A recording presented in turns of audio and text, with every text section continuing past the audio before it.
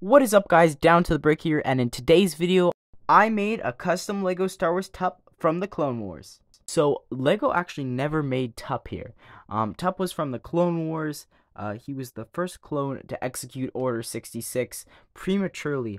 So yeah, really cool storyline, and I always wanted Lego to make this character, but they never did. So I decided to make it myself.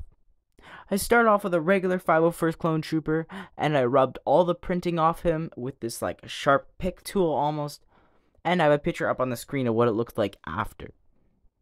Next, I replaced his arms with blue arms to make him more accurate, and I just put some blue paint over the spots that needed it, like the ring around his helmet. I made it all blue, and his teardrop I put blue, and then his arms I added a lot of white to make that extra detail, and on his legs I just have a bit more blue paint going all the way down.